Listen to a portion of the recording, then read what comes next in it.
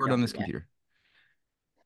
All right, folks. So we're entering the fourth reading of Plato's The Sophist as a follow-up to the previous. Just as a quick reminder for those who may not, who might be listening on YouTube and don't know, this is a follow-up to the previous Theaetetus dialogue on the subject of This knowledge. meeting is being recorded. Indeed. On the subject of knowledge, what is not true knowledge versus simple right opinion? How do we know? How do we discern the difference? Sometimes they look the same, very similar, but there's something qualitatively different. So the Theaetetus dialogue, beautiful exposition on that with young Theaetetus, who, you know, as many people make the point, has a lot of similar appearances physically to Socrates. Even similar aspects of Socrates' essence are expressed in Theaetetus. Though Theaetetus also, who plays a big role in this current dialogue, as we discovered in the previous one, dies in battle. He's a warrior. He's a scientist warrior, a real figure in Plato's Academy, who the dialogue begins with his body coming back. He's on the verge of death. And then the dialogue begins with a couple of people recollecting this discussion that had taken place on knowledge months or whatever earlier. So this is sort of like a continuation, probably the next day or something, maybe the same day. And young Theaetetus is now, interfacing with a stranger from the Eleatic school. So we've been just going through a lot of this, having a lot of discussion. The thing I love about Plato is there's these nuggets of wisdom that he'll always embed within everything he does. And you're not always so sure what's Plato's voice, what's not, but he'll always embed these things. So I'm sure Quan will have a word or two to say as well before we jump into it, perhaps. But I would recommend maybe going a couple of pages back to something that we had read like a page or two ago as a good jump on point as we continue this exploration of being and becoming, and like how do we know anything? Can we know anything, right? And also, what is there such an, it does not being, the opposite of being, have substance, or is it something else, right? What are these states of reality? How do we know those? So I don't know, Quan, any thoughts you'd like to throw out there? I hesitate a little bit, but I would take a risk. Okay, I would take 3-4 minutes to come back, if you agree, Matt, on the axio-epistemo-political triangle, because it's at the center of the Sophist, really. Mm. If you guys remember, there were two pedantic words that I used for the sides of the three sides of the triangle. Okay, the first pedantic words at the base of a triangle is hermeneutics, and hermeneutics is the capacity to make the difference between fact, myth, and that capacity comes from the epistemological journey that you go to truth, and that truth will make you capable to make the difference between facts and myths. The other side of the triangle is theory of knowledge, but I think that theory of knowledge is a fancy way to say things which is not clear. Because when I say theory of knowledge, you have to understand that I don't use the word the theory in the English meaning when we make a theory, meaning that we make speculation about something, right? But here I use theory in the Greek meaning, theoria, meaning contemplation, contemplation of the pure form, goodness, truth, and beauty. And on the other side, the third segment of the triangle is heuristics. Okay, heuristics is at the core of creativity, because his heuristic is precisely the capacity to be centered on the mind processes, okay, the healthy mind processes, which make you capable to make the link between the different phenomena. Okay, once again, at the core of philosophy is the one and the many. Okay, the one is being, the many is a different phenomena of becoming. Heuristics is how you would understand the mechanism, the processes of your mind, of the human mind, that would be capable to go from different phenomena that you observe at the time level, and with the high principle of beauty, goodness, and truth, to make discovery and to be critical. I stop here because I just want you to remember that this dialogue, as with all the about 40 dialogues by Plato, is about that. Okay, it's about the relations between heuristics, hermeneutics, and theoria. Okay, I would never say theory of knowledge. I would always say theoria, so that you understand that I use that word not as a synonym of speculation, but as aware of the high principles of organization, of being, projecting as shadows into becoming. I stop Mm, right here. that's good. Cool. All right. And I'm Can sure people? that we will come back with that stuff later on with the reading. All right. So, like I said, this is page 66 of 99 of the document that we're using. We've already read this, but I thought this might be a nice spot and a point as well to keep in mind. I've done a lot of these Plato readings over the years, and I found that it's wonderful to have regular meetings, but the thing that makes this really work is what happens in between the readings. So I know for myself, I'll often make the mistake of like not thinking about what I read in the course of like the 7 days between these reading sessions, which sort of it doesn't do one a lot of favors because you forget a lot of things, and Plato wants us to sort of ruminate, bubble on and boil some of these ideas as they cook and bake inside our heads. So it's good to review throughout the week. Think about as you're walking, you're on the bus in transit or whatever. Like think about some of the concepts, wrestle with them. Write notes down as well. Write your questions down because there's a lot of questions, and it's not supposed to be something that is easy to capture or follow necessarily as it is being read. And then that way, the roots settle a little bit more. The hypotheses about what is he getting at are more formed, and it has more durability. So just have that in mind between all of these readings, whether it's Plato or anything. It's always good to think about the period in between the reading sessions, as you're putting gas in the tank.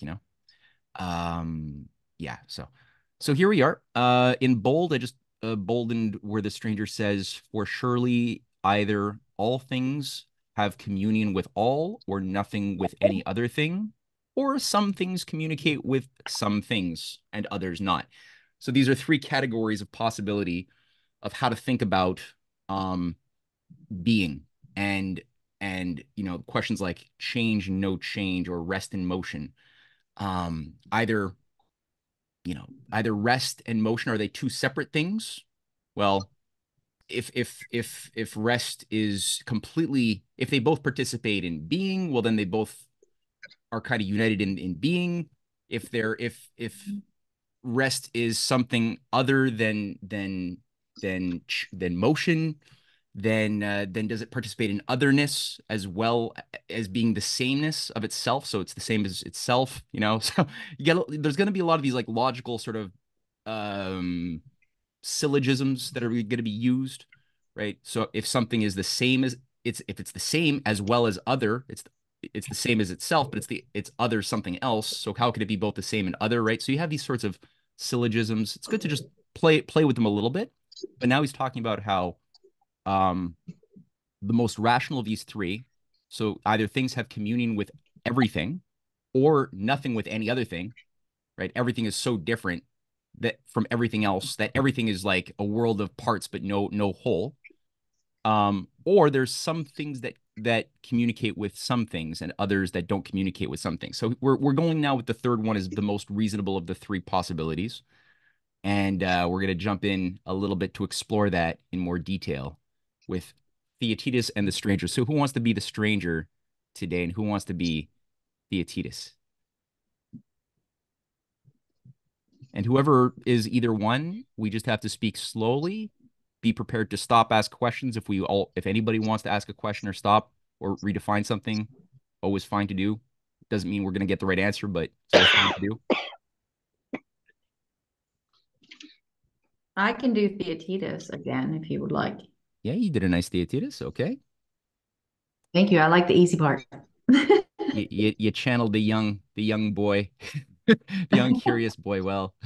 All right, cool. Yeah. So, and then we need a Theaetetus. No, stranger. Sorry, stranger. Sorry, that was weird. Weird glitch.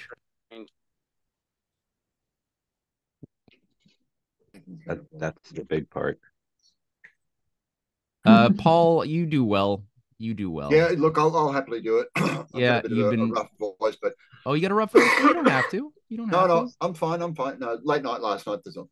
Okay. It'll take me a sentence or two to get into it, and then I'll be fine. Okay.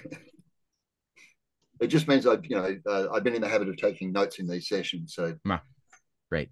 But I'll happily read for a while. Yeah. Okay. Okay. Starting from who? The stranger? I guess so. Or Yeah. surely? Just go with the stranger. Okay. For surely either all things have communion with all, or nothing with any other thing, or some things communicate with some things and others not. Certainly. And two out of these three suppositions have been found to be impossible. Yes.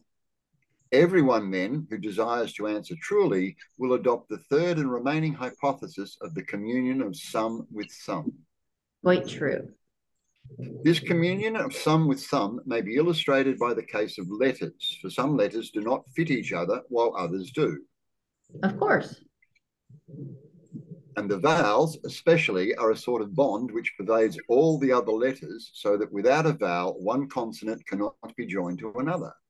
True. But does everyone know what letters will unite with what, or is art required in order to do so? Art is required. What art? The art of grammar. And is not this also true of sounds high and low? Is not he who has the art to know to mingle a musician, and he who is ignorant not a musician? Yes. And we shall find this to be generally true of art or the absence of art. Of course. And as classes are admitted by us in like manner to be some of them capable and others incapable of intermixture, must not rightly show what kinds will unite and what will not, proceed by the help of science in the path of argument? And will he not ask if the connecting links are universal and so capable of intermixture with all things, and again, in divisions, whether there are not other universal classes which make them possible? To be sure, he will require science. And if I am not mistaken, the very greatest of all sciences. How are we to call it? By Zeus, have we not lighted unwittingly upon our free and noble science? And in looking for the sophist, have we not entertained the philosopher unawares? What do you mean? Should we not say that the division according to classes, which neither makes the same nor makes other the same, is the business of dialectical science? That is what we should say. Then surely he who can divide rightly is able to see clearly one form pervading a scattered multitude and many different forms combined, contained under one higher form, and again one form knit together into a single whole and pervading many such wholes and many forms, existing only in separation and isolation. What's the matter? Yeah, let's just wait. No, okay. Yeah, I just muted her. So quick pause. Helen, you're on mute. Okay. Listen, I think I have an emergency. I have to go. Okay, do it. Okay, do what you gotta do. Oh, all's good. Sorry about that. Okay.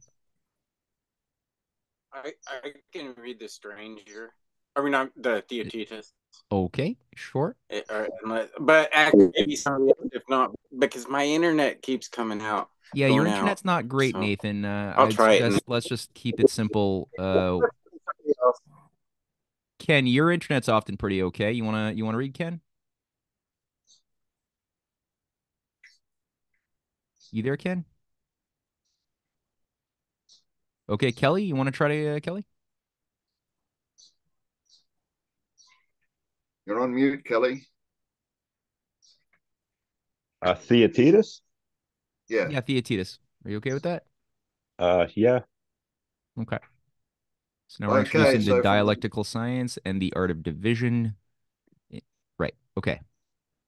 Then surely. Okay, sorry. Okay, then surely. Then surely he who can divide rightly is able to see clearly one form pervading a scattered multitude, and many different forms contained under one higher form. And again, one form knit together into a single whole and pervading many such wholes and many forms, existing only in separation and isolation. This is the knowledge of classes which determines where they can have communion with one another and where not. Quite true. And the art of dialectic would be attributed by you only to the philosopher pure and true. Um, who but he can be worthy? In this region, we shall always discover the philosopher if we look for him. Like the sophist, he is not easily discovered, but for a different reason. Us, for what reason? So just quick, keep in Because mind the big question that's floating overhead is what is the sophist? Is it the same or different than the philosopher and the statesman, right? So that's always the question we've got. Like, how do we know? There's obviously some overlap in all three, but there's a differentiation too. So how to proceed? That's always the subtle question. okay, because the sophist runs away into the darkness of not being, in which he a habit to feel about, and cannot be discovered because of the darkness of the place. Is not that true? It seems to be so. And the philosopher, always holding converse through reason with the idea of being, is also dark from excess of light. For the souls of the many have no eye which can endure the vision of the divine. I actually have a question. Kwan, what's your take on that wording? I mean, it might be the translation too, which is an odd translation. It's always tough with these things from Greek, but yeah, what do you think of that? May you precise the exact words that you want to discuss about? Yeah, well, I was just Because curious about like Paul why would read you a would lot of say, words. yeah, why would he say that the philosopher always holding converse through reason with the idea of being is also dark from excess of light? And then he describes here, obviously, like, yeah, for the souls of the many have no eye which can endure the vision of the divine. So obviously, the divine being light is not something that the souls of the many, the masses, are accustomed to thinking about through the mind's eye. But then he used the word the philosopher because he's always used to talking or having uh, converse, inquiring and analyzing pure being, which is pure light, metaphorically. He's dark from excess of light. What does that mean to be dark from excess of light? I found that a bit confusing. Yeah, Blinded by the light. Oh, blinded yes, by the light. yes, dark from access of light, absolutely. Blinded by In the the light. I mean, that yes, Okay. yes, it's exactly there in the description, excess of light. yes, exactly. I mean, And for it is also dark from excess of light. I'll just take as blinded by the light. Yeah. I would like to quote to Plato. Okay, Well, remember that book 7. Plato said at the end of the allegory of the cave that when you look at the Son of the Absolute, you are no more capable of it, but you have to become it. If you remember that. Yes, but he also said in that same allegory that the true philosopher is only a true philosopher if he goes back into the cave and learns to develop discourse with those in the cave to help themselves liberate themselves from the cave. And so that means that Yes. you have to be not blind to the not being as well, or the darkness No, of no, so-called because evil. when you are at the threshold between goodness and truth, you would not be capable to look directly at the sun, and that's the metaphor that it is no more a dual relation. You have to be truth yourself, and there because there is no relation of subject and object when you are at that threshold. Okay, so the next step is you have to become that truth yourself, and there you will be capable to go back to the cave. But when you speak, it is never. If I go back to the 6 layers of the mind development, okay, as perception, the intellect using words, concepts, and images. After that, you have the psyche, which is a social and emotional sophistication. The first, the 10 gardens of the 9 muses, okay, let's not forget that. Because when you are making your epistemological journey from 3 to 4, you are still in the animal kingdom, but it's there that you learn the skills of language and of metaphor and of structure. Okay, that's why the sophists are so efficient, because their art is an imitative art, but it's an imitative art from um, disciplines who have been created by higher people. Okay, and when you go through those 10 gardens of the nine muses, you reach to the 10 gardens, which is the true form of justice. Then you are truly in the upper kingdom. And then you will have to exercise yourself in dialectics, meaning going into deep philosophy. And there you will be creative in how to explain things precisely. But the last step is no more about how to use language, concept, or images or symbols. The last step is truly to, maybe the word is clumsy, but that's the first one that comes to my mind now, to stabilize yourself, to be rooted at being. Then, but you cannot look at it, you have to be it. And then, because you have gone through 4, 5, you would be capable to return to the cave, because in the transition at 4 and 5, you will learn how to use the different symbols, concept, images, words, and the dialectics to talk to the people in the cave. Jason, Yeah. by the way, Jason, you could always ask. You can take yourself off of mute if you want. Oh, you don't have a microphone, right? That's your problem. You have no mic. So yeah, Jason's just writing, does he mean that the philosopher becomes jaded or isolated due to his excessive analysis of human nature? What are your thoughts on that, Kwan? Not. He's not jaded, because precisely that is the usefulness of the last step, okay? When he is truly being. And because he's rooted in that being, in that infinite awareness, okay? Because let's not forget that the dialect, what I said during my presentation on the aristocratic education, okay? The ironical lesson is that we are a biomachine in dialectical dance with infinite awareness, okay? That is another way to say the one and the many, okay? Or the infinite and the finite. So the infinite and the finite, or the one or the many, is precisely that infinite awareness versus the finite, the phenomenon that we deal with. And that last step of from the state of the aristocratic man to the philosopher king, to use Plato terminology, since we are reading one of his dialogues, will make that person completely rooted in infinite awareness. And that person who is rooted in infinite awareness cannot be jaded and cannot be isolated, because it is from that infinite awareness that he would be capable to use the many dialectical methods and the many symbols, images, concepts coming from the 10 gardens of the 9 muses to explain to people precisely the steps of the epistemological journey. If he did not transform himself into being, he might be discouraged by the Leviathan-esque task precisely. Go with that.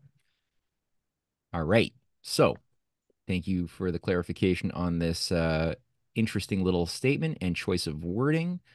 All right, let's continue onward with Theaetetus. Yes, that seems to be quite as true as the other. Well, the philosopher may hereafter be more fully considered by us if we are disposed. But the sophist must clearly not be allowed to escape until we have had a good look at him. Very good. Since then, we are agreed that some classes have a communion with one another and others not, and some have communion with a few and others with many, and that there is no reason why some should not have universal communion with all.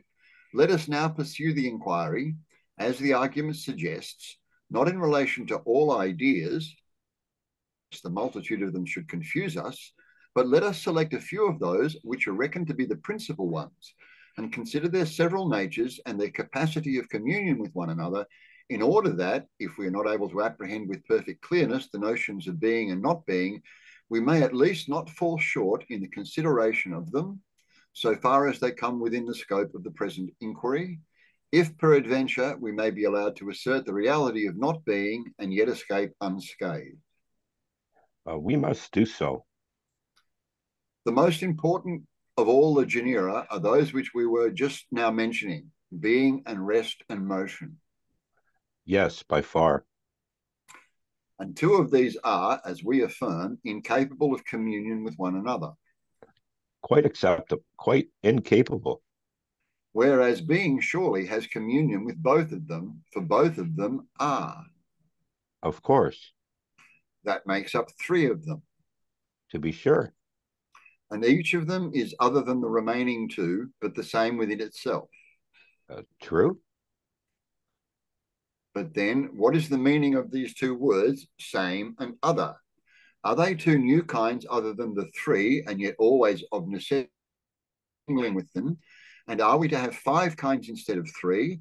Or when we speak of the same and other, are we unconsciously speaking of one of the three first kinds?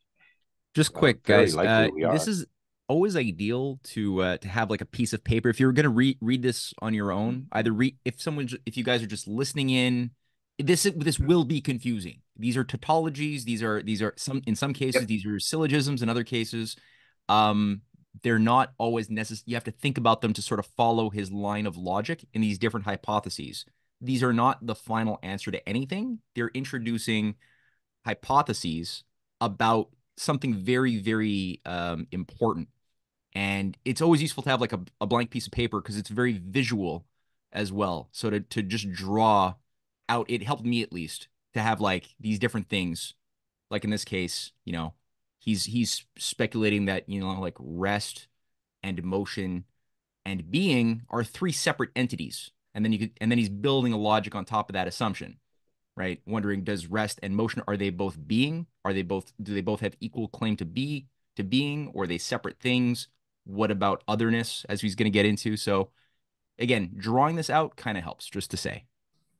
May I interrupt? Yes. It is a very typical example of what is the higher philosophical exercise called dialectics, okay?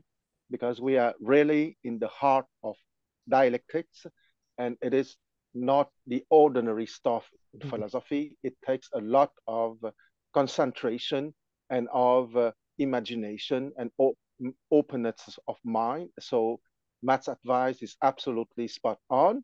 The other thing too, motion, think to motion as a synonym of change, okay? At least for me, it makes it easier when I think to motion as change. But maybe not everyone think the same. But if in certain phrases you think that motion is a little bit strange, put change at the place of motion, it can help you. That's all. I like to just say with motion, it all depends on how you look at it. Like if you're looking at it from a different perspective, that motion could be stillness. And like it could be like the realms it of could look like it's relativity. not moving at all, which could be at rest.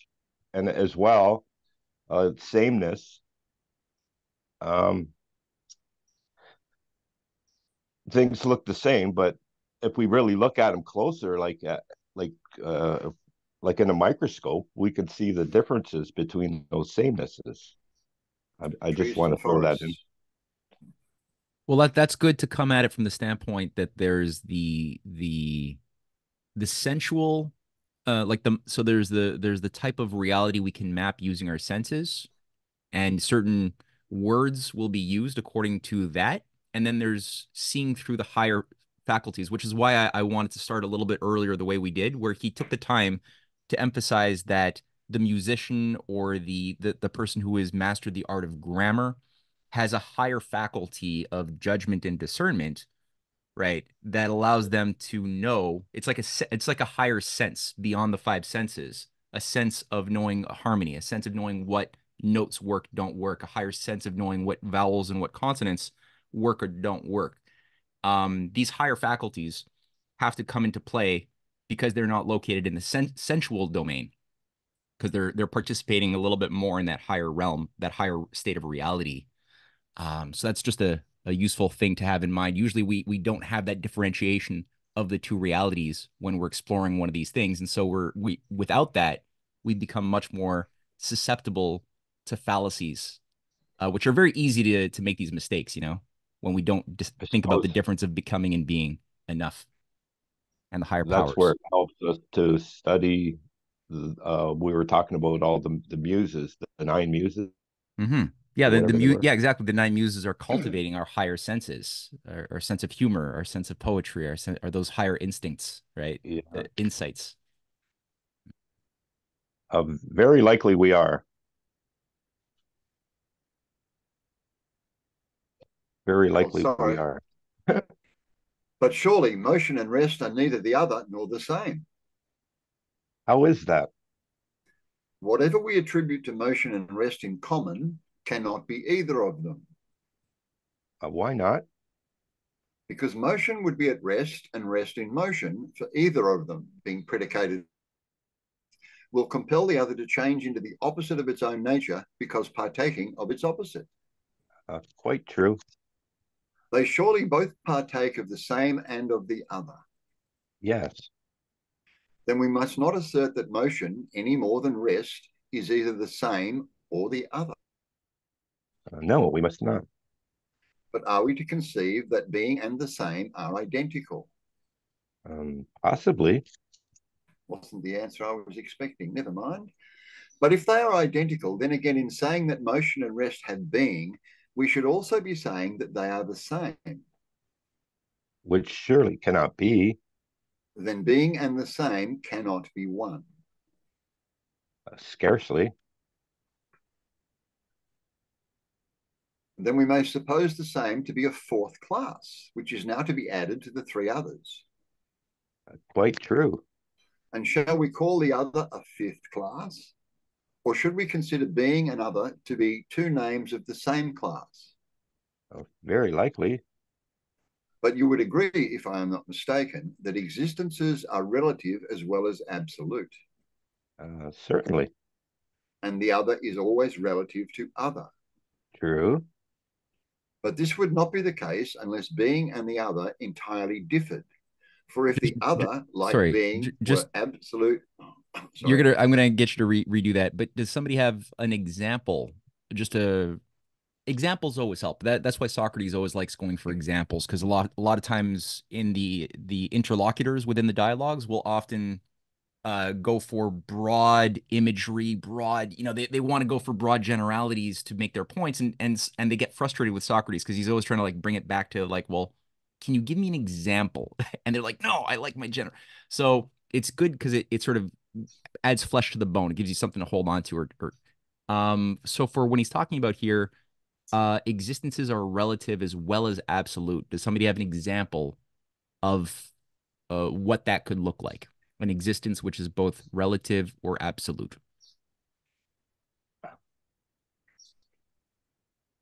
That I would could think of reference not sameness. I mean, no, I'm talking about not about sameness. I mean like an example of something. Oh, okay. Well, go on. When you say sameness, what do you mean?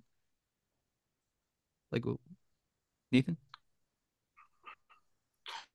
well, I mean, I can't think of an example, so I think maybe because you know how postmodernists try to wash out any differences by simply creating an infinite line of relativity, so to speak. Okay, let me ask it this way: Do you have an example? I can give an example of something that is an existence, which is both relative as well as absolute. Kelly has an example. Go ahead, Kelly. I'm thinking of like the color. Like I'm looking at a book here, and it's brown. Okay. But if I get a magnifying glass and I look at it really closely, I see reds, and greens, and yellows. Ah. Okay. That's just something that came to my head. Okay. Yeah, that's not bad. That's not bad. Yeah. Yes. And something might look more or less brown, right? Like if you put something really dark behind it, it might look lighter than if you put something light behind it, like white behind that brown book, that might look darker in contrast to what is behind it. So there's something that the sensual eye is picking up that is judging the existence to be slightly, the same or like slightly based on the context of the as you said, the focus we have, how close we are, what are we looking at relative to, versus the idea of brown as an idea, which subsumes all possible infinite sensual examples of brown things we could imagine. There's still that idea of brown as that higher absolute idea, right? That's a good example, Kelly. That's very good. Yeah. Or like a fly, you know, how a fly, the life of a fly could be like a day, and it lives a whole lifetime where, you know, we're bigger, and our lifetime, I don't know if it might feel the same as the fly, but our lifetime is much greater in, you know, times around the sun kind of thing. How many revolutions around the sun? That's more like long and short, right? Like the what is long for a fly might be short for us as far as the time length is concerned. But relative to the fly, it might be just as long to the fly. Like, I'm just guessing. Yeah. But good, other good example. That's way. Fine. Yeah, but there's still an idea of. Sorry, Kwan. And when you say, Kelly, that when you look closer, it would appear with more brown or with less brown and with gray or with red. There's a fancy word coming from Greek for that. And what is that fancy word? You know the word. I can't think of it. I don't know. Well, that's appearance, okay? That appears brown, or that appears brown with red, or that appears brown with red and gray. So that three appearances, and those three appearances are phenomena. That's the fancy word in English that comes from Greek. And when we say the phenomenal word versus the word of idea, because Matt say idea, okay? So idea would get capital I, so that's the word of the timeless form versus the word of the phenomena. That you excellent example of the brown, that could be brown or brown and red or brown and red and gray, okay? That's the appearances. So that's the phenomenal word versus the timeless form. The idea of brown, precisely. Okay, but because the idea of brown is at the intelligible reality. Okay, that's the timeless forms. Yeah. And the three, there are more than that, but you name three possible appearance, depending that you are closer or not close. Totally brown, brown with gray and red. Okay, those are the practical examples you gave, and those are perfect. Those are three appearances or three phenomenal appearances or three phenomenal existences with an S. Okay, so why I interrupt you? Because your example is just perfect from the central theme of Plato, the phenomenal world or the phenomenal dimension, also called becoming, also called time, versus the world of idea, of the timeless form, or the absolute world, or the intelligible world. Okay, that's the absolute dance. And when I was given my speech on the aristocratic education, I said that it's an ironical lesson. That is precisely the ironical lesson between the biomachine that would create that relative world of phenomena versus the awareness, where is the world of the ideas precisely. That's good. Cool. All right. Glad we fleshed that out a little bit. So we got a working idea to build upon. I'll start from that sentence again. Yeah, let's do that again. Okay, so, but you would agree, if I'm not mistaken, that existences are relative as well as absolute. I lost my place here. You just say certainly. Certainly. And the other is always relative to other. True. But this would not be the case unless being and the other entirely differed. For if the other, like being, were absolute as well as relative, then there would have been a kind of other which was not other than other. And now we find that what is other must of necessity be what is in relation to some other. That is the true state of the case. Then we must admit the other as the fifth of our selected classes. Yes. And the fifth class pervades all classes, for they differ from one another, not by reason of their own nature, but because they partake of the idea of the other. Quite true.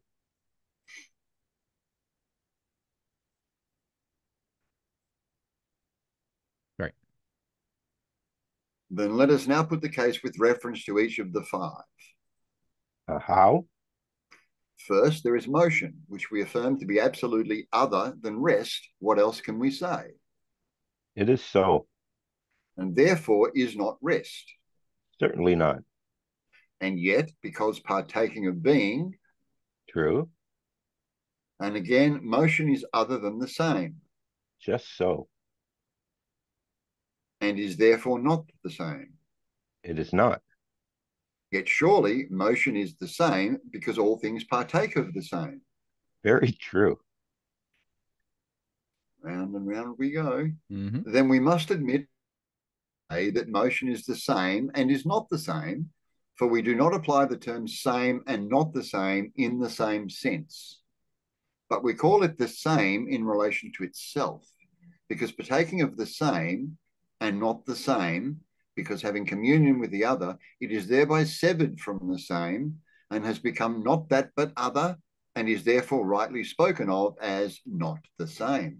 And just quick, remember, keep in mind, because we stumbled upon as we're pursuing the sophist, he's like, there's similarities to the philosopher, but the sophist seems to do this thing where they sound often quite similar, but will do something with the concept of not being that is a bit of a sleight of hand.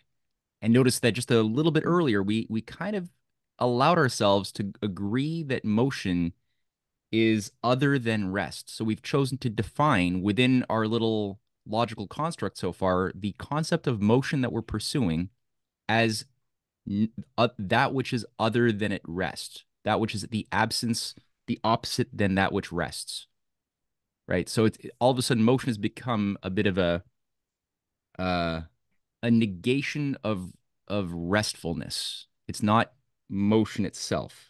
It's an absence of. So that's an interesting thing he does occasionally, just to keep in mind. Is that right or wrong? It's worth just always thinking critically about every little step that we're being taken through. To be sure. And if absolute motion in any point of view partook of rest, there would be no absurdity in calling motion stationary. Quite right. That is, on the supposition that some classes mingle with one another and others not. That such a communion of kinds is according to nature, we had already proved before we arrived at this part of our discussion. Certainly. Let us proceed then. May we not say that motion is other than the other, having been also proved by us to be other than the same and other than rest? That is certain. Then according to this view, motion is other and also not other. True. What is the next step? Shall we say that motion is other than the three and not other than the fourth? For we agreed that there are 5 classes about and in the sphere of which we propose to make inquiry. Surely we cannot admit that the number is less than it appeared to be just now. Then we may without fear contend that motion is other than being. Without the least fear. The plain result is that motion, since it partakes of being, really is and also is not. Nothing can be plainer. Then not being necessarily exists in the case of motion and of every class, for the nature of the into them all makes each of them other than being and so non-existent. And therefore all of them, in like manner, we may truly say that they are not. And again, inasmuch as they partake of being, that they are and are existent. So we may assume. Every class then has plurality of being and infinity of not being. So we must infer. And being itself may be said to be other than the other kind. Certainly. Then we may infer that being is not, in respect of as many other things as there are. For not being these, it is itself one, and is not the other things which are infinite in number. That is not far from the truth. And we must not quarrel with this result, since it is the nature of classes to have communion with one another. And if any one denies our present statement, viz., that being not, etc., Let him first argue with our former conclusion, i.e., respecting the communion of ideas, and then he may proceed to others. Nothing can be fairer. Then let me ask you to consider a further question. What question? When we speak of not being, we speak, I suppose, not of something opposed to being, but only different. What do you mean? When we speak of something as not great, does the expression seem to you to imply what is little any more than what is equal? Certainly not. The negative particles, u and me, when prefixed to words, do not imply opposition, but only difference from the words, or more correctly, from the things represented by the words which follow them. Quite true. There is another point to be considered if you do not object. What is it? The nature of the other appears to me to be divided into fractions like knowledge. How so? Knowledge, like the other, is one, and yet the various parts of knowledge have each of them their own particular name, and hence there are many arts and kinds of knowledge. Quite true. And is not the case the same with the parts of the other, which is also one? Very likely, but will you tell me how? There is some part of the other which is opposed to the beautiful. There is? Shall we say that this has or has not a name? It has, for whatever we call not beautiful is other than beautiful, not than something else. And now tell me another thing. What? Is the not beautiful anything but this? An existence parted off from a certain kind of existence, and again from another point of view of opposed to an existing something. True. Then the not beautiful turns out to be the opposition of being to being. Very true. This view is the beautiful a more real and the not beautiful a less real existence. Not at all. And the not great may be said to exist equally with the great. Yes. And in the same way, the just must be placed in the same category with the not just. The one cannot be said to have any more existence than the other. True. The same may be said of other things. Seeing that the nature of the other has a real existence, the parts of this nature must equally be supposed to exist. Of course. Then, as would appear, the opposition of a part of the other and a part of being to one another is, if I may venture to say so, as truly essence as being itself, and implies not the opposite of being, but only what is other than being. Beyond question. What shall we call it? Clearly not being, and this is the very nature for which the Sophist compelled us to search. And has not this, as you were saying, as real an existence as any other class? May I not say with confidence that not being has an assured existence and a nature of its own, just as the great was found to be great, and the beautiful beautiful, and the not great, and the not beautiful, in the same manner, not being has been found to be, and is not being, and is to be reckoned one among the many classes of being. Do you, Theaetetus, still feel any doubt of this? None whatever. So, do you observe? Sorry, Matt. No. So maybe that would be a good point to just. I mean, yeah. I mean, these are really, really sophisticated lines here. What do people think of this so far? That not being inside out. Do we all agree that not being is? We can all get on board that not being is equal to being. Yeah, there are many ways. There's a key word in 9 letters. Mm-hmm. Key word in 9 letters. Yes. Well, but Quan, do it in the form of like a question or something that's not like guess what I'm thinking. Like ask it in a question that frames it more for the mind. Yes, because here, okay, there's one thing that Paul read maybe 5 minutes ago, which is the core of the argumentation, okay? Being and non-being is not related by opposition, but what? but what? What is the word? Not related but opposition, but by also different. What? Yes, that is 10 letters because I will go bring back the 9 letters word after. Okay, so by difference, exactly. By difference of what? If I have to give it a number, a difference of 1. Okay. Okay, I would not say bad. A difference of essence, no? Yes, that's what I want. But by one, I think that Kelly wanted to play, since I acknowledge that Kelly is a brilliant guy, I assume that he want to make a play of words between one and the many. And one and the many is another way to say essence and phenomena. Yeah, or it doesn't even have to be many, but there's one and then. Was phenomena the word you were looking for, Quan? Well, we are already at the center, okay? Yeah. We already identified that okay, go ahead. There is certain that not being, yeah. I don't know if you can hear me well or not. There are certain that being and not being are have a sameness to them, but in reality, the appearance and being would be in an inverse relationship, and with the essence being and being. Yes. Or one. Yeah. Okay. The Greek word for being is ontos, and the Greek non-being is phenomenaia. Okay. What? Okay. Isness, ontos means isness. Okay. That's being. And non-being is phenomenaia, that which appear. Okay. I would like to remind all you guys that the first half of the dialogue was about ekistai and fantasticai. Okay.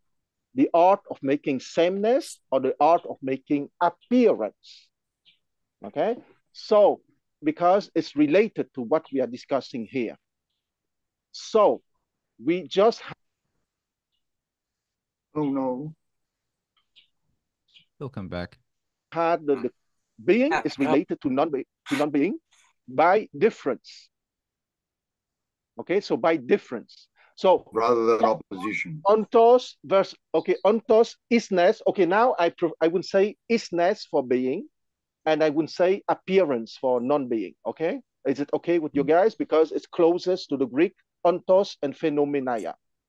So here Plato said that the relation between isness and appearance is not opposition, but difference. So what is the stuff that make that isness is different from appearances?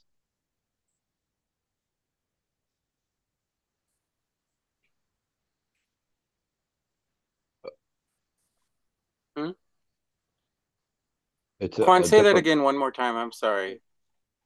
Plato said that isness is not in relation with appearance by the concept of opposition, but isness is related to appearances by the notion of difference.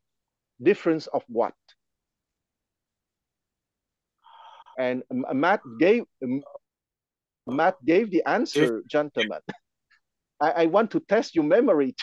Matt gave the answer 5 minutes ago. A difference of being. Yes, I accept that because Matt say essence, but because essence will bring us to something closer. Okay. Okay. And that essence, what is that essence? Being. Yes, but when Kelly gave his example of the brown appearing as brown and gray, and brown, gray, and red, I said that there is two words. What is the word of phenomena of appearances, and the other word? What is that? The other word? Ontos? No, ontos is appearance. Yes, but there's another word. What is the other word? The word of idea. Yeah. Okay. Forms. Yeah, exactly. So here, he said that isness is in relation with appearance in terms of difference of essence or of the absoluteness of the timeless forms. You lost me. Okay. In your example, what make the difference between the three appearance of brown and the idea of brown? The appearance is because I looked at it more closely, and I saw that it's made up of different parts. Your answer is right on the operational level, but I repeat my question. In you on the phenomenal reality, there were three appearances of brown. And on the idea level, there is the idea of brownness. Okay? So here, Plato say that the three appearance of brown is not related to the idea of brownness in terms of opposition, but in terms of difference. Okay, what is the difference between the idea of brownness and the three appearances of brown? Difference of quality. Yes. Yes, difference of quality. But can you be more precise? Oh, okay. Like some kind of, I think it'll like it's a different harmonic, different scale. Different scale, different harmonics, absolutely. Yeah. Okay, because we all gave now different words for the fact of the word of ideas, which is different from the word of appearance. Okay, that is the difference. Yeah, sure. Okay, there is a difference, and that difference is that Nathan, man, your mic is so bad, dude. Nathan, maybe you should deactivate your camera so your sound would be better. Or yeah, you can deactivate the camera, and then if that still doesn't work, then just write down your thoughts in the chat box. Just yeah, exactly. Sorry about that. Okay.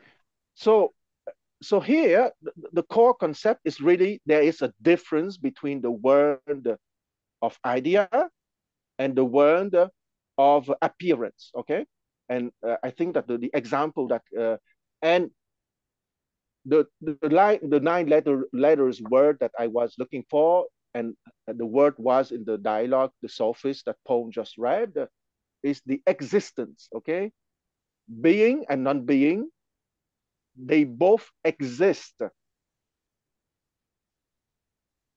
because there is some isness in them. Both of them have some isness, but they are different in their isness. And that difference is that in the world of appearance, you can have a multiplicity of appearance, but in the world of idea, you have one idea of brownness. And I take again your example, Kelly, because it's an excellent example. In the world of idea, there is only one idea of brownness, but you gave three different appearances of brown. It could be a million appearances of brown. Okay, we limit ourselves to three here, but one and the money, being and becoming. Okay, once again, or the world of idea, one, or the world of phenomena, many appearances.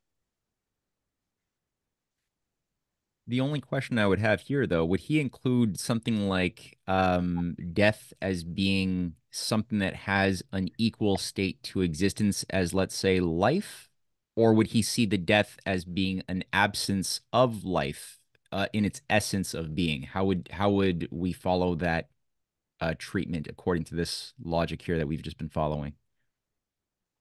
I would say, can we make a relation of difference between life and death?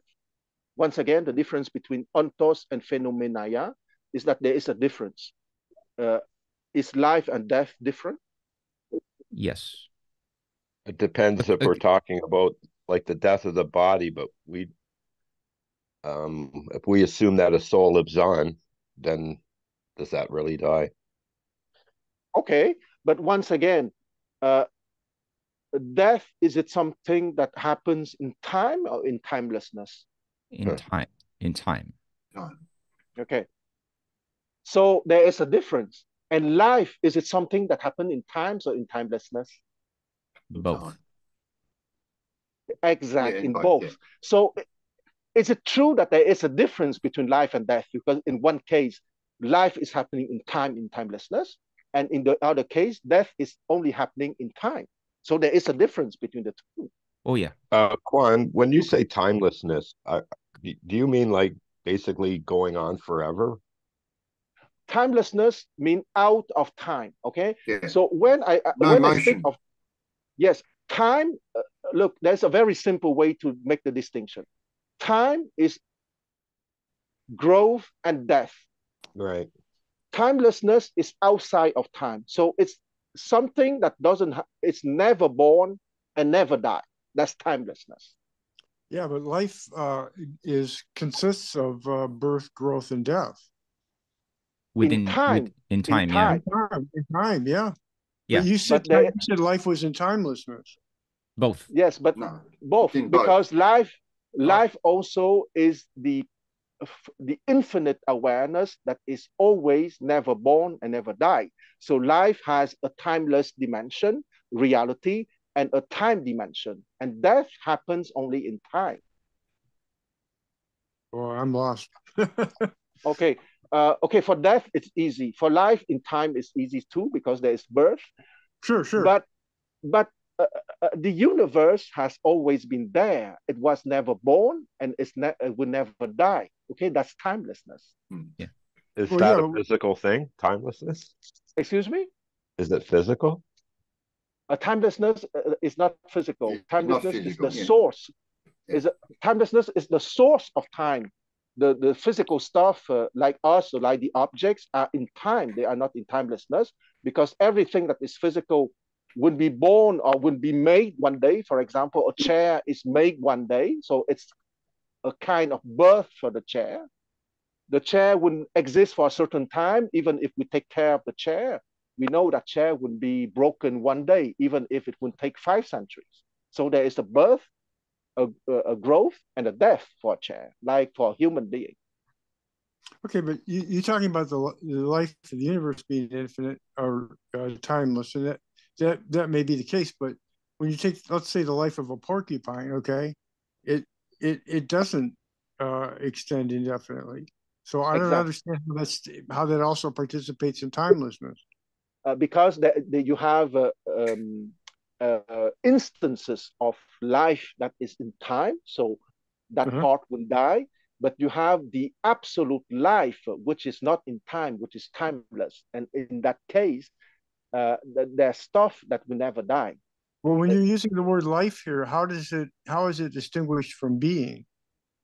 The concept of time. Okay, because being is isness. Okay, being is simply the fact isness. Yeah. Life can be simply isness, but life can also be some particular examples. For example, my life, your life, the life of someone else. Okay, the life of the sun. So how can life be isness? That's what I don't get. Okay, because life is also the dimension of eternity, of infinity. You have awareness in us, in a particular human being or in particular animal, but you can also have that awareness that is infinite and that is never. Are you saying that the idea of life is timeless rather than life itself? The idea, but also the infinite awareness. Okay, but if it's easier for you to understand that the idea of life is timeless, maybe it's the best way to explain it to you. Okay, thank you. Like the concept of love is timeless. Like exactly. Or like the idea of brown, Kenny. Your example was excellent. Okay, the idea of brown is timeless. Okay, but specific brown that you see now today, and tomorrow you will come back to the same place and you look at it again. It'll be different, yeah. You will have another appearance. Okay, so that idea of brown is timeless, but the experience of the brown in time will be different at each time that you will look at the place. Yeah, I worked on hardwood floors. I would stain floors. There's tons of shades of brown, Yeah. And I'd have to match it exactly to what the customer wanted. You match the color, you come back the next day or in the sunlight, just like you said, it would be it's like a totally different thing. So the final color, I'd have to have something in my head. I'd have to come up with this combination color. So when the customer would live in this floor, they would see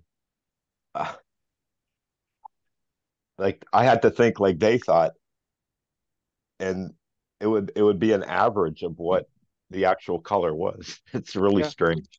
To answer to Nathan's question that he put in the chat, my answer is read very seriously chapter 7 of the Republic.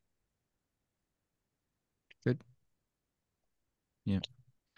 No, I'm glad we had this little segue because it's really important to, and it's not immediately self-evident. It has to really be pondered, but then it becomes something you can really work with. The two domains of existence, as far as the becoming domain of change that our senses are located in, right? That we're using to map and to triangulate it onto the higher domain of that which is eternal and non-changing, and how they relate. It's there's a built-in irony, right? That we should really cherish. It's an important irony that this higher realm of the divine of eternity of perfection, right? Which it like the square that transcends all drawable squares, right? Every square you could draw is not going can always be made more perfect. That's a big statement, right? That every square, no square can be physically drawn that a more perfect square could not be done, no matter how good technology ever gets in the physical universe.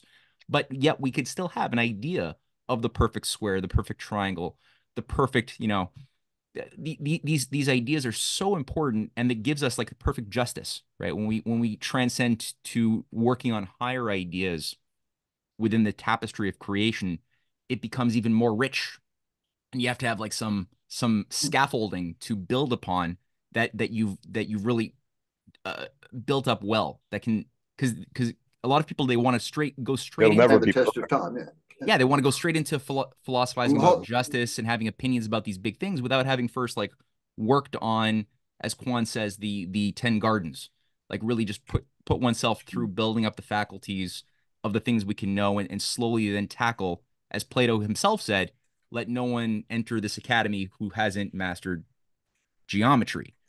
So why did he say that? Because he knows that people will make a mess if they go straight into broad metaphysics without first building in their skill sets. So it's great that we just did this, and we're developing that skill set for judging the two different realities, the relative and the absolute, and how they play into each other in a fun way. So it's good. Question: do we want to push on further? Because we could feasibly read 20 pages tonight, or we could just continue like philosophical discourse and close it up and just finish it next week. What do people want to do? Happy to go either way. I like taking notes. Yeah, but I would say that if I may, we are at the core of very complex ideas. I suggest that we discuss deeper those ideas. Okay. Sure. All right. I thought so too. I was feeling that as well. Yeah. Well, I'm kind of hooked on like even things that are the same, they're different. And it's almost like I want to say that everything in this world is different, even if it appears the same. Yeah, it gets us away from a binary logic of opposition. Exact. That is a big thing too. Okay? Yeah. Because, and I think that Plato here gave an incredible lesson with many consequences, and on the political level also. Okay, if you in life you see things as not opposite stuff, but rather things with differences, it gives a completely different mindset, and it gives people much more nuance and capacity to discuss with others having different ideas precisely. But question here, Quan, what about when you enter the domain of intentions that then bring us into lies and truth, and intentions to deceive or to pursue? Because I agree with you with if somebody has a good heart, goodwill, and is just simply of a different opinion, it's good to have two people of goodwill, have tolerance, have dialogue, discourse, because it's just different. Even if one is like partaking more in being factually correct than the other, it doesn't matter because the heart is right. So it's okay. But then what about when you have the intention factor introduced now?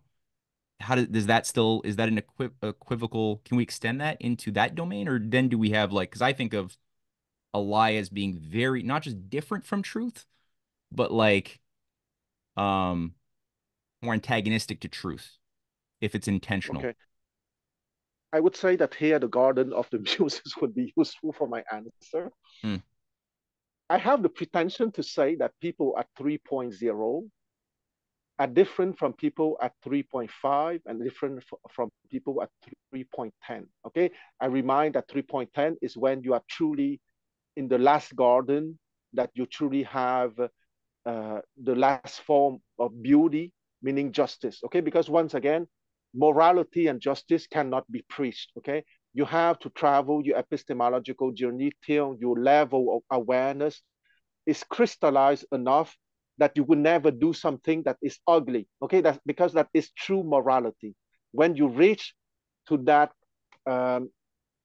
crystallization of your awareness, that you will have a physical revulsion if you do something ugly.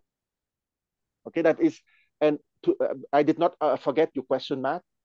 The difference of opinion here, the nuance that you have to bring is that different to what extent?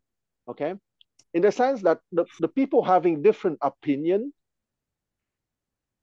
it's still opinion. Okay, so meaning that as long as you are not in the 10 garden of the muses, you can have opinions, but you don't truly have ideas. You don't truly have awareness. You don't truly have a beginning of episteme. So in that sense, it is inevitable that people who did not reach a 3.10 would fight among themselves and not being very productive for the common good, because the answer is that they have to work first on their capacity of awareness. They have first to reach 3.10 as concentration of awareness, even if I perfectly aware that this expression is clumsy, before being really capable to contribute to the common good. Before that, going into the public scene is, you would be more a nuisance than anything else. So are you precisely saying what the sophists are? Are you saying yes, if you get into like the higher state, that your tendency to say lie wouldn't be as strong? Like, I guess my question is why would people lie? Okay, people lie because they want to get some stuff. Okay, so that's one possible reason. People lie because they want to appear knowledgeable, and they don't have the knowledge, but they want to appear knowledgeable. That's the sophist. People lie because they are fearful. Okay, so those are probably the first three reasons why people lie. They fear something. They want to appear more than they are. They don't really know, but they want to appear to know. So, but the true reason behind those three sub reasons is that they did not have a high enough epistemological level. I have here a standpoint, a Plato point, that would probably be labeled as a tyrannical. I think that people who did not achieve their first station of the divine kingdom, of the world of idea, okay, justice, what I call the level 3.10, should not be involved in politics. But I am perfectly aware that my position would be labeled as a tyrannical and dictatorial. But that's the Platonic standpoint. That's my standpoint. I guess the problem that I encounter is that the fact is we do live in a world shaped by I guess in your the terminology of the levels of development, an oligarchical principle or force of culture shaped by the level three tyrannical class Yeah. types who are very sophisticated, very vicious, and very good at deceit for the sake of destroying and undermining truth. Because there's this whole, whatever. I mean, we all have a sense of like, what? Self-preservation. No, I don't Yeah, think it's that's just what. that. It's an element of it, but I wouldn't reduce it simply just to that. There's more to it. Yeah. There's like a I do think that there's like this positive ritualistic religious sort of mythology that is animating this thing that we're talking about.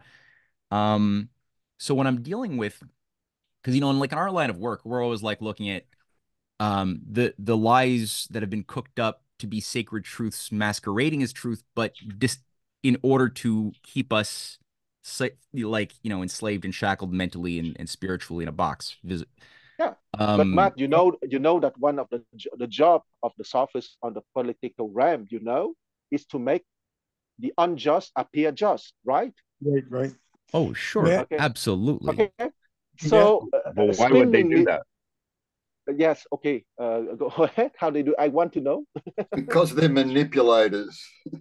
Because, wow, Kelly, it can be answered in two words. Okay. Spinning mythology, as Matt said, spinning mythology. Okay. My point though is I just have a difficult time just simply allowing that it's just simply different than the truth. Like I find it that category of intention to deceive by creating these constructs is I don't like just saying it's different. There's something lacking, I find, in that, if there's intention there and all that. But yes, but different from the truth. Okay, what is truth? Truth is the highest form. Okay, so truth is characterized also by goodness and by beauty. Okay, because when you say truth, it includes goodness and beauty. When you say beauty, it's only beauty. When you say goodness, it includes beauty. Okay, but when it's truly whole, you say beauty, it includes goodness and truth. You say truth, it includes goodness and beauty. You say goodness, it includes beauty and truth. So when you say it's different from truth, you mean it's different from goodness and beauty. I have no problem to understand that stuff of people that are different from truth.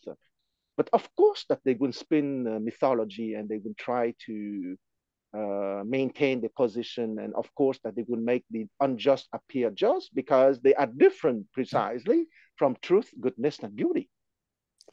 I wonder if it might help to think about equating the term mythology with narrative, because that's what we're more familiar with, I think, in the political realm.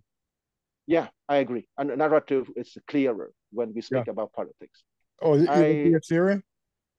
Yeah. I absolutely agree with your nuance. Question. Okay. Isn't he saying here, though, that in this view that we're entertaining right now, that beautiful is more real and the not beautiful less real, a less real existence? So these are both existences. And then he says, but not at all. But which is different? What are different? Okay, that is the core conclusion. 15 minutes of reading. They both exist, but they are different. That is the key word, and not opposite. I would like to remind you a stuff that I gave when I was giving my my lecture on the aristocratic education. Okay, I said that at the third layer of mind development, meaning the layer of the sophist precisely, or of the social sophistication of the psyche, there is a drop of awareness. Okay, I said that the biomachine is not primarily characterized by awareness, but the biomachine is not completely devoid of awareness. And that the word that characterizes the best and is a Greek word for that layer of the mind and maybe I would even remove psyche to put that Greek word that I love more and more, is metis, M-E-T-I-S, okay, meaning the intelligence of being cunning. So it's a form of awareness, but it's a low form. It's a low form of awareness because the sophist is capable to read the mind of the others. And not everyone is capable to read the mind of the other, okay? The people at the first layer of mind development, which is the sense perception, and at the second layer, the intellectual that I call the nerds, they are very clumsy socially. They are not capable of métis. That small drop of awareness means that there is awareness in the animal kingdom, in the first 3 lines of mind development. So it is not opposite in nature with the higher kingdom of ideas awareness, but there is a difference of intensity of awareness. What's the word again? Like volume. The Greek, if you're speaking of the Greek word, yes. metis, metis, M-I-M-E-T-I-S, metis. You were speaking of truth, goodness, and beauty, Matt, where as opposed to maybe like chaos, like we live in this world where, I don't know, things can go like just crazy. And so we hold on to this thing called goodness, truth, and beauty. I just had a thought where could we equate goodness, truth, and beauty to being more harmonically proportioned in how the universe works? Does that make sense? What did you think? Just, I don't know, more like how existence is constructed. Yeah, it's a possible direction of motion. I would say harmonics is what I'm referencing there, Kelly. Yeah, like when we hear music, we, like a nice song. Look, you can equate more harmonically proportioned. Like, is this how the universe actually works? When the planets, the stars. We might be able to go a whole lot of steps further. I mean, if you take the way in which the human mind works, or the brain works, or whatever, and go down to DNA, it's a vibrating frequency. It's both an antenna, a receiver, and it also projects. It interacts with the world around it, et cetera, on a harmonic level, if you like. So, I mean, take that a whole lot of steps further. Let's scale that one up to the level of humanity thinking as one.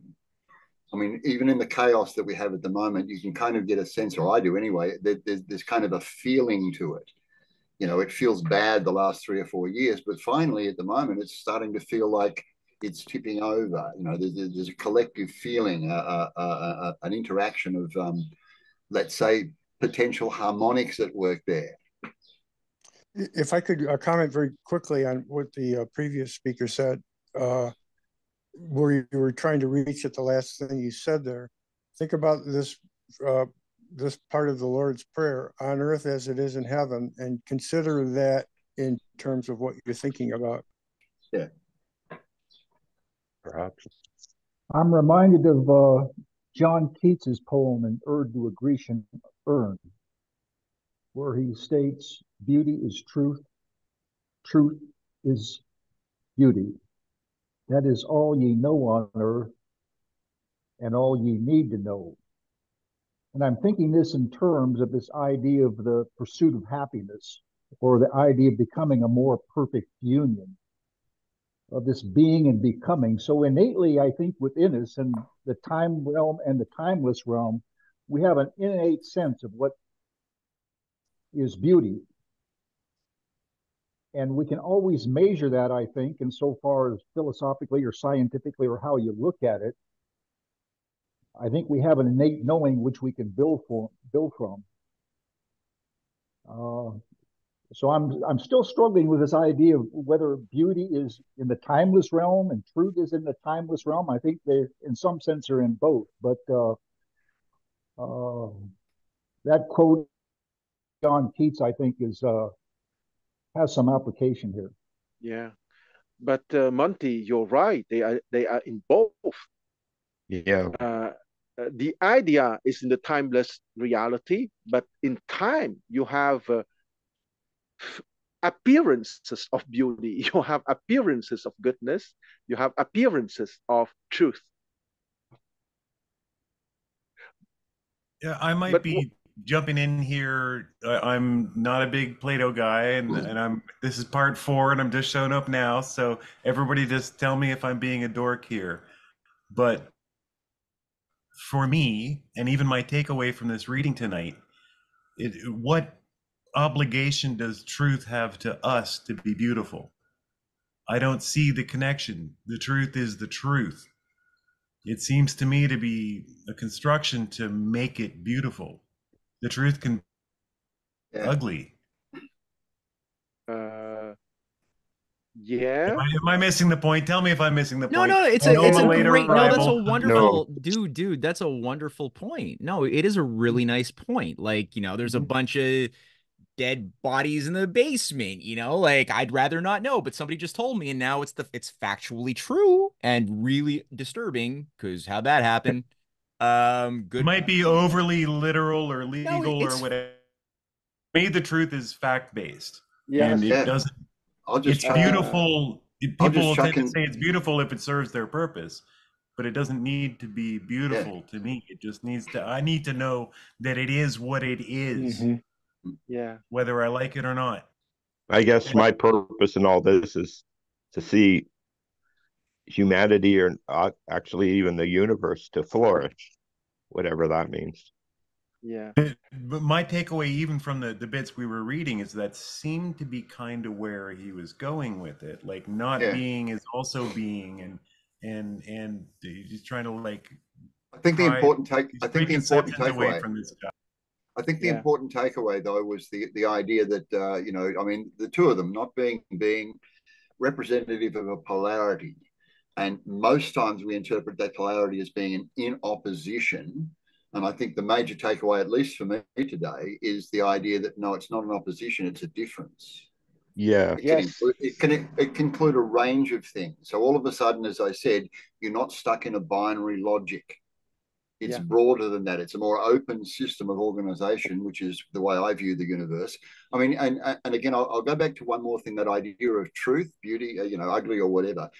I think in some ways, even when you're thinking of truth as a form, you know, a Platonic Socratic form, that there is and I'm not with you at all here, the idea that it's something that we give a quality to it that we describe as, you know, using the word beauty, that that is just simply meant to be part of that overarching form. You know, what kind of a reality does it have? Well, it has many expressions. It's like as soon as you come down from any form idea, there are many appearances of that form in the phenomenal world, for example. Exactly. But to me, I can easily equate the idea of truth, as we're understanding it philosophically here, Confucian, Platonic, whatever, as having a quality of beauty, and accepting either that is a universal truth that we observe, or that it is a quality that we give to the form that lifts truth into I don't know, you know, an area of its own, or it's another aspect of truth, if you like. I'm happy to go with either. But, you know, I mean, that doesn't blind me to the reality of things around us too, and I accept that it's far greater to accept the reality of what we observe rather than trying to sugarcoat it. But if we're studying sophism here, isn't it? Let me ask the question then. Yeah, when you consider truth and falsity, are they different or are they opposed? What would you say? Okay, first, go ahead, Paul. Okay. No, you're better off at answering that one. I would say that first okay, Matt, do you have something to say first? No, I just wanted to emphasize that, that was not at all resolved. And I do share that same question too, that's still lingering as well. But go ahead, Quan. I'd like to get your take on that again, even though you've already addressed it in your own way. Oh, no, but absolutely. Because we are at the center of the axio-epistemo-political triangle, three sides. Okay, and the three words that have been used: fact, truth, and narrative or myth. Okay, because I wouldn't use narrative to follow Ken's suggestion, because to stay in the political reality. Okay, when you say, for example, that we see that there are 10 dead people in the basement, okay, that's a fact. That's a fact. That what is the fact? If you see 10 people, dead people in the basement, means that your sense perception and your intellect and your emotional intelligence gave you that data, okay? That fact comes from the fact that you're capable to observe that there are 10 corpses in the basement, and you intellect make you understand that those bodies are no longer living, okay? That's a fact. That's a data coming from your biomachine.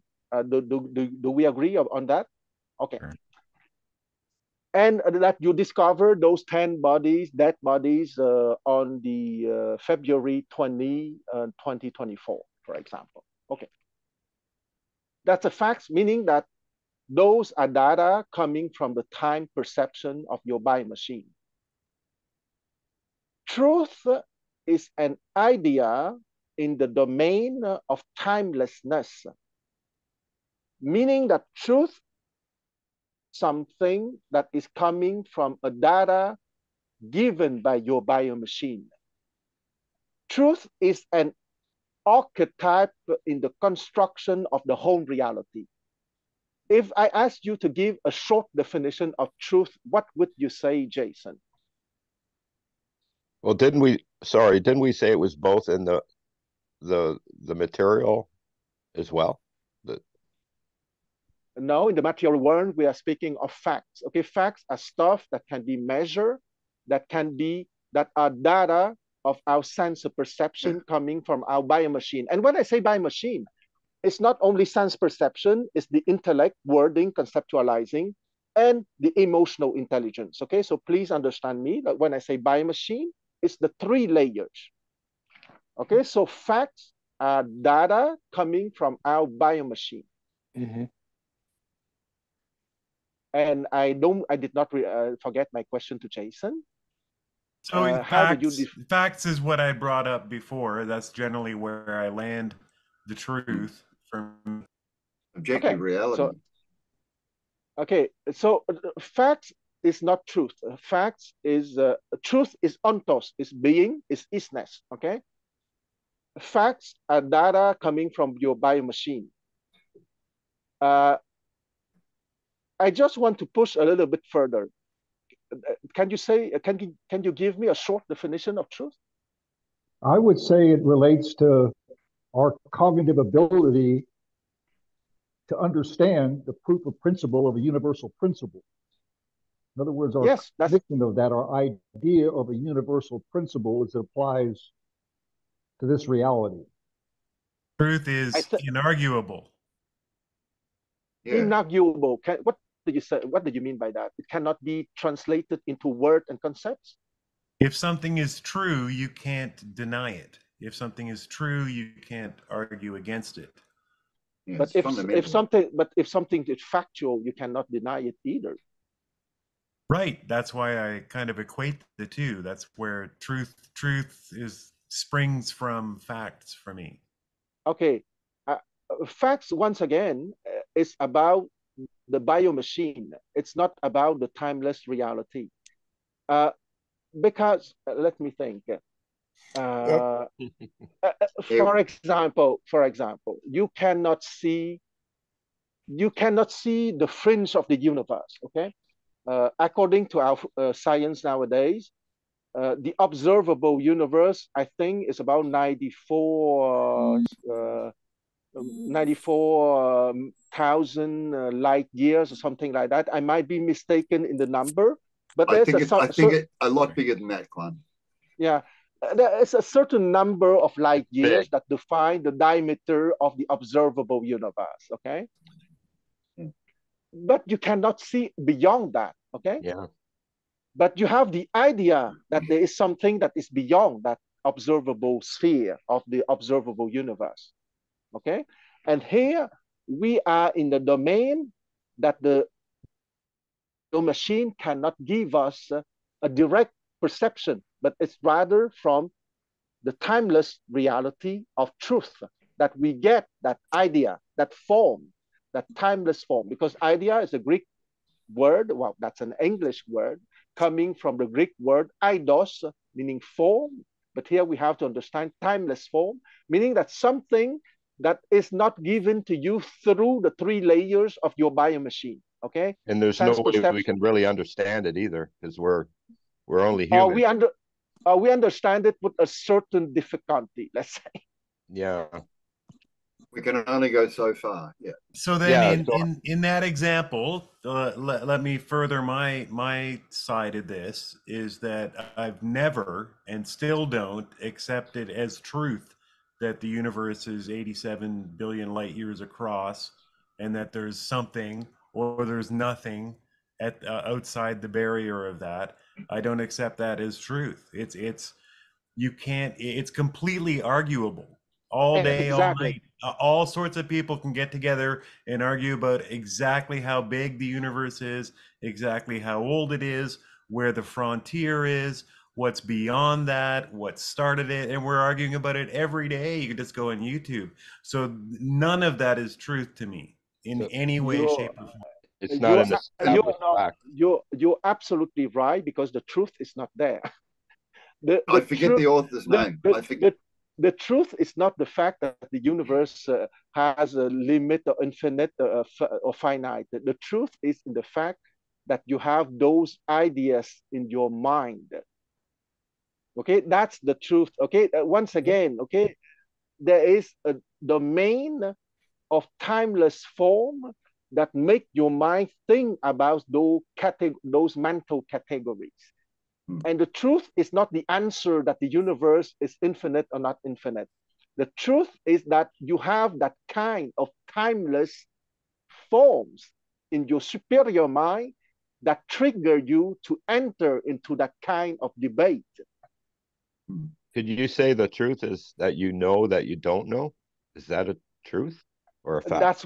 That's one of the timeless form of the superior mind. Okay, I'm a big fan of that truth. That's a guiding truth for me. Yeah. Well, that's an excellent example of a timeless form of your mind that is not given to you by the three layers of your mechanical mind. So I get it. And so now we're breaking it down, and I definitely don't think that, like existence and truth and such are just like a series of facts, a bunch of pebbles on the road that you can point to. It's not that simple. Now we're breaking it down. I see what you're saying. Truth is a layer that gets imposed by human existence, by our existence. I mean, we need to say something's true. Something just can't be true. I'm getting that. Yeah. It's just that I personally heavily rely on evidence and facts. On facts. For what I say is true, but I do have to say it. Or I suggest that you make an exercise. Each time that you want to say it is true, is it possible to say it is factual? Right. Is it a measurable truth? I think there's a distinction that can be made, just like, for instance, in understanding the Pythagorean theorem. Mathematically, a squared b squared plus c squared, I mean, it seems to work in some circumstances, but that's not really a proof. That, it's just factual. But the presentation of the actual doubling of the square through the diagonal is a concept, even though there's not a perfect square like Matt referred to. I mean, we can have the idea of a perfect square and the diagonal. And so I think there is proofs of principle that are not just factual, but we can basically know and understand about the universe. Yes, and we can build the entirety of our science upon such things. There you go. Exactly. I was just going to say the modern science is it's being transformed into a religion where we're being told that the truth from these mathematical exercises that work. We can build an atom bomb, but they aren't necessarily themselves inarguably factual. It's just that they're all based on like every model, they're based on certain assumptions. Simple as that. You start questioning those assumptions, and many of the models simply fall down. What you're describing. So I mean, it works though. So they use the fact that it works as the idea that this is the absolute God-given truth. Yeah, but even though it's just math. Control it. So this is very interesting, Quan. This brings it right around full circle in that people could claim that they have control of the facts because look, I can build an atom bomb. Yeah, but what you're describing, an entirely different interpretation could work as well. Yeah, one at a time. No, I liked what Jason said. And Ken, you should speak. I just didn't. I wanted Jason to finish his thought because it's a good irony, right? That we can build the atom bomb. I like that, but we don't have. But they have the facts, but not necessarily the understanding of what exactly it is, the substance that would. It might not be the truth. Yeah, the problem is that it's certainly been questioned many times. Can I speak? Yes. For a second? Yeah, Ken. Thank you. It's been questioned on many levels. Okay, so, hello. Yeah. What sort of energies are we actually Paul, are you trying to cut Ken off? Paul. Sorry. Okay, so the problem that I'm having with what he's saying is that he's conflating science with scientism, okay? Or science with scientism, okay? It's not science that is going in a certain direction. It's that people are actually producing scientism, which is not the same thing as science at all in the first place. But the fact that people are capable to make atomic bombs means that they understand to a certain extent the reality of the material dimension, since they are capable to make a stuff that would explode with a certain power. Okay? Sure. But he was talking earlier about people who speak from science with authority rather, dogmatically rather than through, the scientific method. And that's scientism. It's not science. Absolutely. Meaning that the people capable to make an atomic bomb would not be necessarily the same people that would be capable to create the science that would bring to that technological capacity, that's for sure. Okay, for example, okay, that's a small example, but apparently the UK managed to fail a time to launch an atomic missile from their submarine. Okay, so maybe they were scientists that developed enough to understand the ballistics in the past from submarines. But apparently this week, they were not capable to do it 2 consecutive times. So maybe they lost the true understanding of ballistics from submarines. So you can have people at the beginning having the true understanding, but that true understanding might not be transmitted 100% to the second, to the third, to the fourth, to the fifth generations. So the epistemological development is something that has to be renewed at each generation, so that we are not simply technicians manipulating stuff at the level of facts, but we can also go to the heuristics and the theoria level of the timeless form in order to renew that creativity and this discovery. I love that point that we need to renew. The reason that, and I can speak from personal 100% experience, the reason that Flat Earth took off is because we stopped renewing the knowledge that we had gained about the shape of the Earth and the physics of the Earth. We had stopped transmitting that in school. We just sat kids down with a globe at the front of the desk and said, that's the Earth. And then I saw in real time the Flat Earth kind of revolution happening on YouTube, and I got hit with all these videos right away.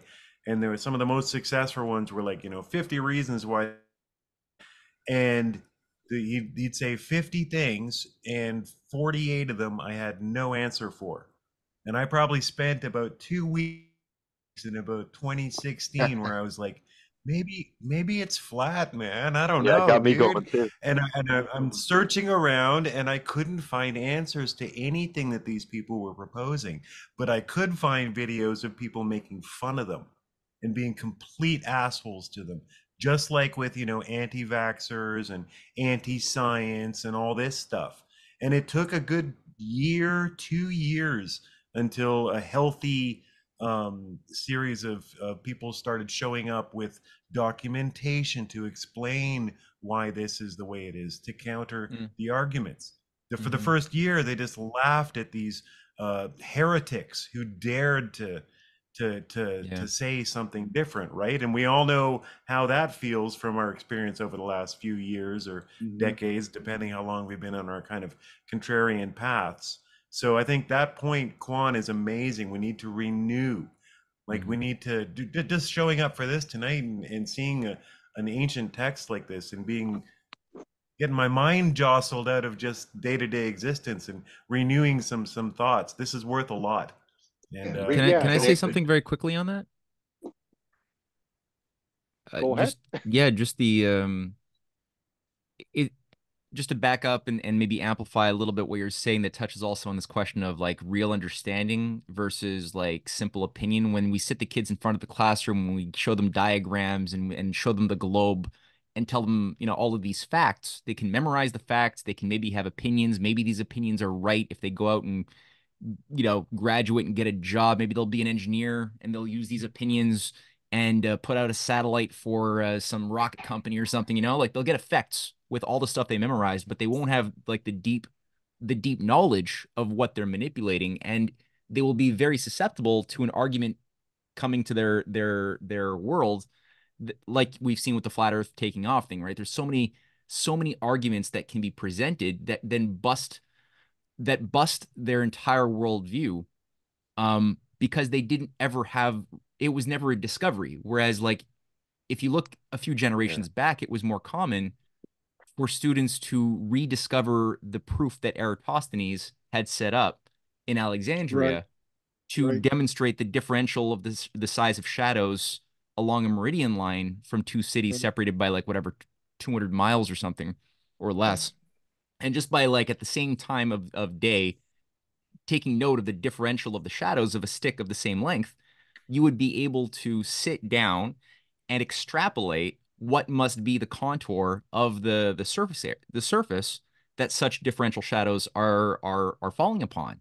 And then you could calculate, like Eratosthenes did, a relatively solid outcome of the circumference of the earth. And he was so close, like 50 kilometers, or he was like 50, like 3% off or something like that. Yeah, like so ridiculously. And he had to like get his servant to go to like the other city, and they had to use sundials or whatever. But anybody no internet, today it's so much easier, right? Like now with cell phone technology, we could replicate that as students 7, 8 years old so much more easily by just calling our buddy up from another school, in New York from Montreal, and just taking the measurement.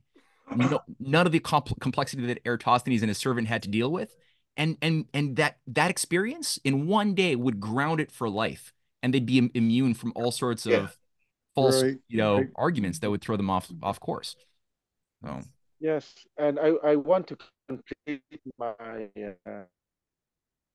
axio-epistemo-political triangle. We were speaking of the difference between facts and truth. The last term is myth or narratives. So we make the difference very clearly that facts is coming from 3 layers of the biomachine, and truth is rather from the timeless form of the ideas, okay? So what would be the difference between truth and myth, and the difference between myth and facts? Or narratives, to follow Ken's advice? Yeah, that's okay. So I had like a really quick answer in that, myths are almost like stories, right? So they can't be truths, but myths last because they convey truth. So it's not an easy answer. In many cases, they are regarded as histories rather than myths. But if we convert this to narratives, some narratives last that are not true. Okay, let's be clear about that. Okay. I would throw in my hypothesis that one relates to uh realities that deal with the body and the senses, the other of realities that deal with the mind and understanding, and the other that deals with the soul. Um, Very interesting. I'd like to go ahead. No, go ahead, please. Go ahead. Okay, I'd like to suggest that it has something to do, the truth has something to do with conveyance. So, yeah, it is possible to deceive oneself as to what one's senses are perceiving. And, when it gets to a certain level, we tend to call that mental illness. But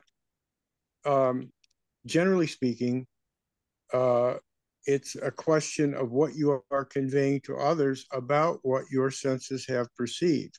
Or, using Quan's three levels of the mechanical being, or the mechanical mind, I'm sorry, perceiving what is there to be perceived. And when you convey it unalloyed, then you are telling the truth. But when you if Matt said, well, actually there aren't any bodies in the basement, officer. That was a false report that somebody gave you. Okay, that is misrepresenting what he knows to be factually perceivable. Interesting. Can the truth be defined as not lying? Yeah, I mean, in the vernacular, that's what we would say. In the vernacular, but in the essence of it, I don't know if we would do that. In the vernacular, sure. Yeah, it's not really a definition, right? It's kind of a lack of a definition. Well, but it's a question of representation, I think. Okay.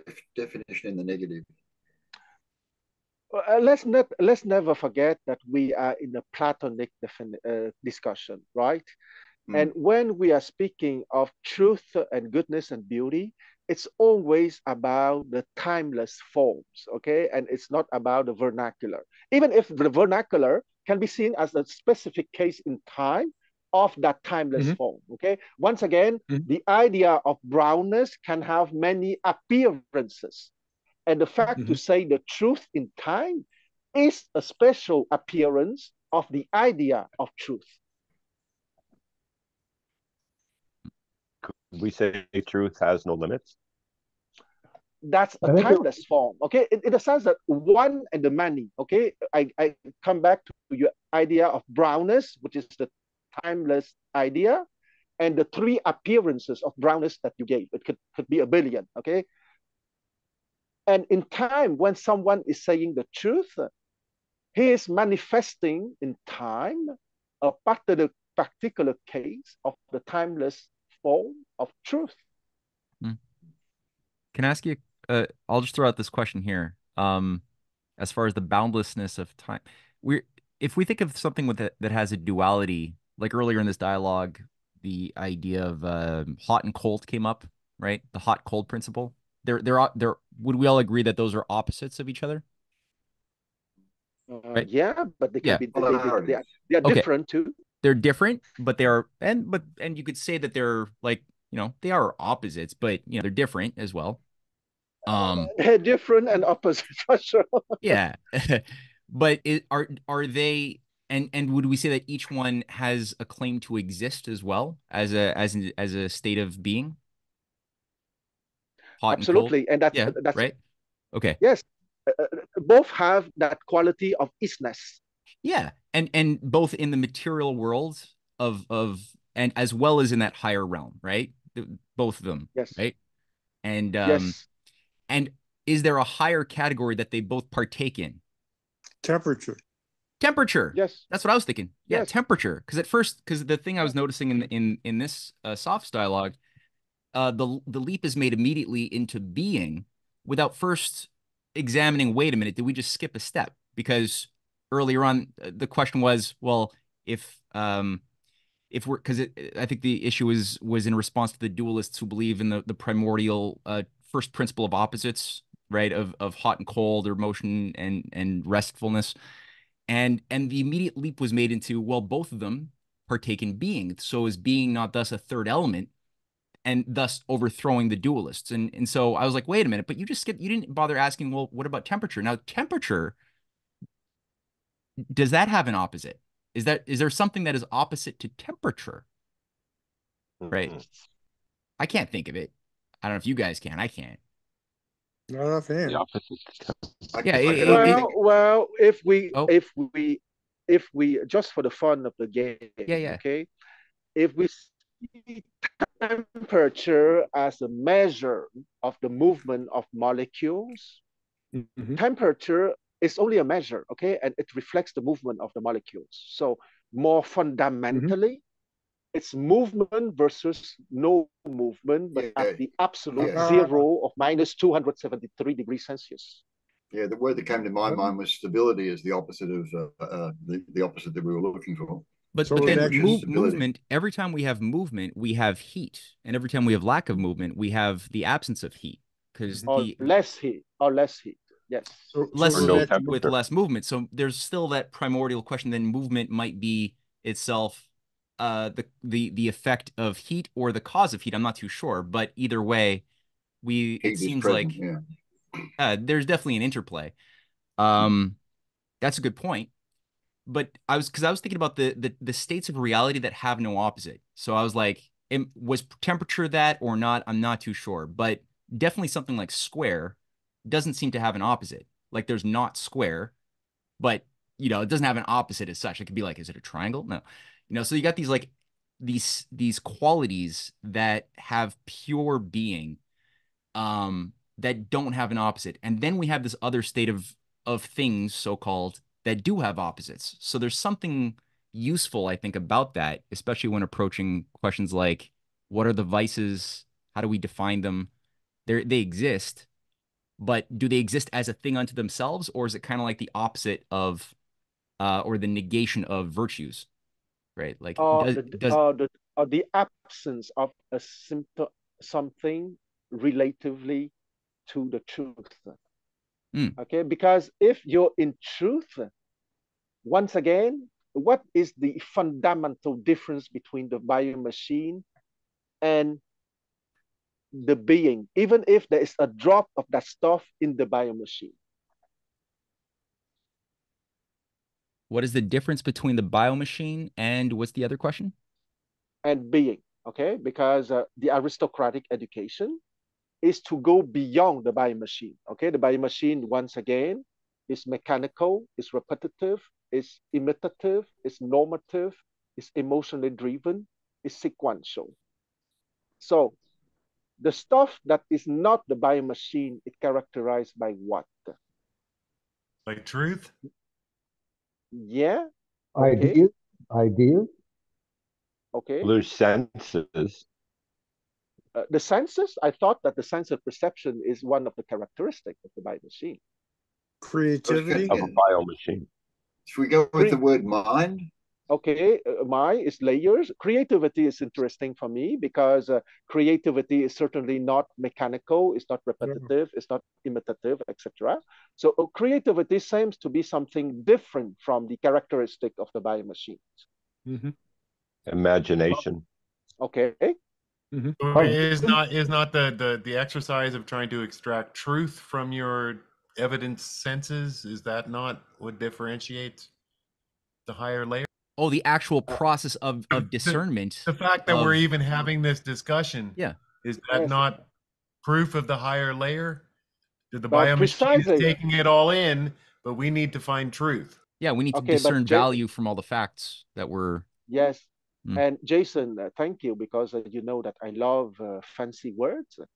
And when we are pondering upon something with a certain distanciation, it's called a meta representation. Okay, because the biomachine give us a representation because we have eyes, we have a skin with the pressure organs, and we have the sense perception, the intellect, and the social sophistication. So we got facts for the biomachine, but the fact that we can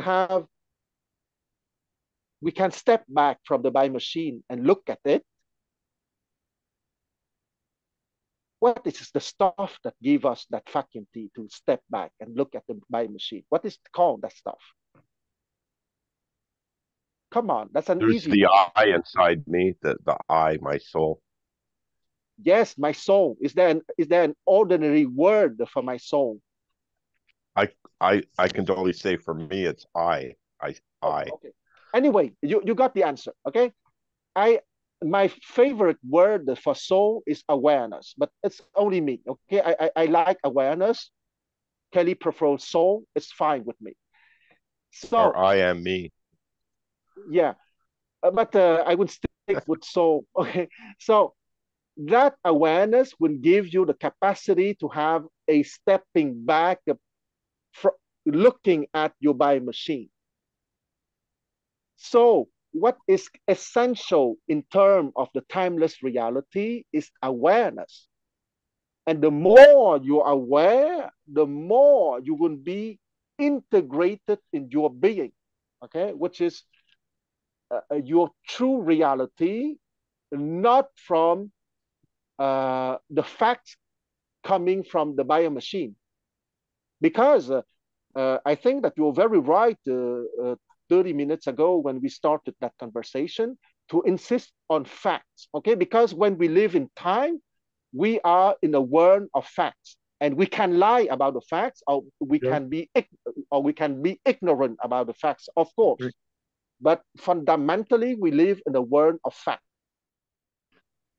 But we are more than the bio machine. We have awareness, and with that awareness, if we got an education, okay, once again, I repeat for the zillionth time, educare, to bring forth from within, okay, because from within, we have those timeless form, okay? When you said, Jason, that you don't agree that the universe is X light years in diameters, and we would start a fight about that, I said to you that the truth is not about the size of the observable universe, but the truth that we are capable to have a fight for that idea. And that idea is the stuff that you can bring from within, okay? It's one of the timeless form. If that you go on your epistemological journey, you will discover, okay? Contrary to the bio machine, where you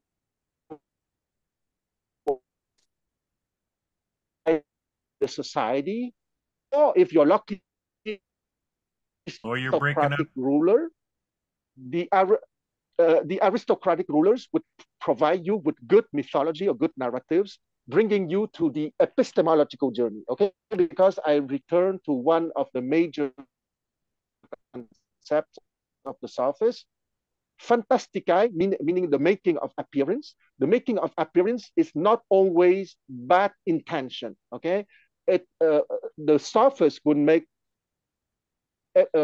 narratives with bad intention, but aristocratic rulers would make narratives or mythology with good intention to bring you closer to your epistemological journey.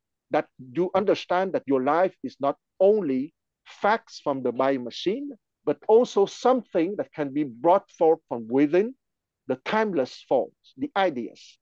Mm-hmm. I think that would be, just because unfortunately at 10:30 I have an interview, but I think that is a very nice way to round it out tonight. Yeah, that's good. The positive, edifying, anti-entropic storytelling. We have a very big absence of that. We need more of that. and I think that's a great way to end this. So until next week, we'll be able to finish it up. And like I said, the most valuable thing with these reading sessions is what happens in between the reading sessions. So people should be going back, rethinking, pondering, taking notes, let it ruminate a little bit, maybe read ahead. Guaranteed you're going to get something, even if you read ahead twice. Before we meet back up together again, you're going to get something new out of it, and it'll mean that much more. So thank you, everybody. Thank you so much, and till next week. Ciao. Bye. Ciao. Bye.